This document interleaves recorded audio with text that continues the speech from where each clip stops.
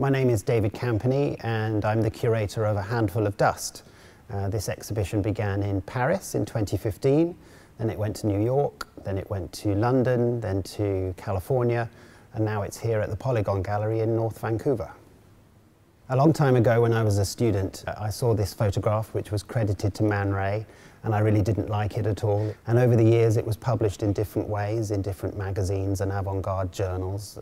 Over time I came to realise that looking at this photograph in all the different ways it was published and the resonances it had with other photographs, you could really come to quite a sophisticated understanding of photography and maybe even an interesting understanding of the 20th century. This is an image that's about ruin and creativity and time and dirt and maybe destruction. And if you roll all of those things together, you have the chance of exploring a set of interesting ideas, I think.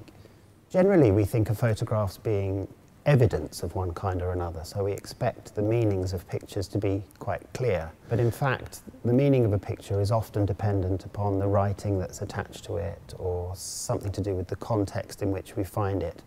But essentially, photographs are quite ambiguous, open-ended things. And if they're open-ended, it's possible to connect them with other things. So really what the exhibition does is leaves the viewer to make their own meaning and their own sense of the show.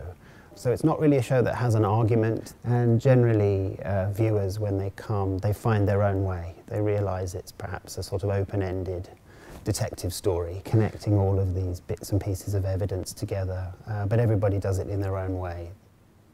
I'd like people to be able to think again about photography. Photography is the most difficult and the most easy thing to think about. You know, it's everywhere. But in a way, asking people to think about photography is like asking a fish to think about water. They're so familiar with it, they can't. There's a slight strangeness, a slight unexpected quality to the show.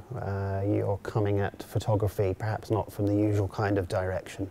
But that then might open up an interesting space to think about what photography is, what it is we're really looking at, where the meanings of pictures come from, where those meanings are going. Those are the kinds of ideas I'd like people to take away with them.